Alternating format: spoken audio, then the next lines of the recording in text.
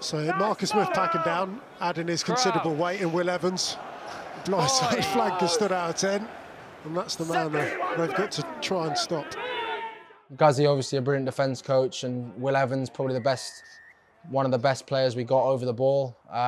So we just thought, we saw in the week that they like sending their Naivoro at the fly half. So Guzzy being Guzzy, thought outside the box and found a way to exploit it as an opportunity, saw it as a very positive opportunity. And yeah, it was nice to get in the scrum, especially against a fellow, an ex-Quinn, Nick Waterak as well, giving me a bit of chat. But yeah, it was good. It was good. It was a new experience of mine.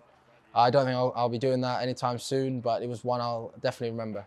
We felt that having Will Evans there, he was like a little Scud missile, taking away the knees of the attacker, allied to James Lang, would help us. And the pleasing thing was that Northampton recognised we made a change, and in doing so they then made a change of their play and actually bypassed Big T and hit Hutchinson on the short line instead. So we actually manipulated the play that Northampton were going to play.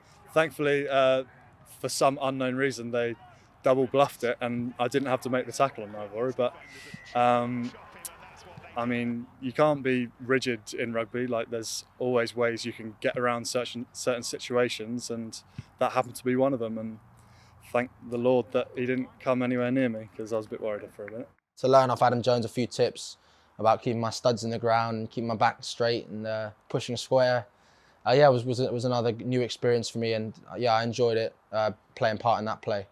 He's probably about as heavy as me, to be fair, so it probably didn't make much difference. But it can't be too hard, just pushing on someone else's arse, really. Yeah, they just said push as hard as you can and make as much noise as you can, and I like making noise on the pitch anyway. So yeah, it was another part of the game, and it was made it even better when Wev got the turnover a couple of phases later. Obviously made the first tackle and then got up and got round the corner.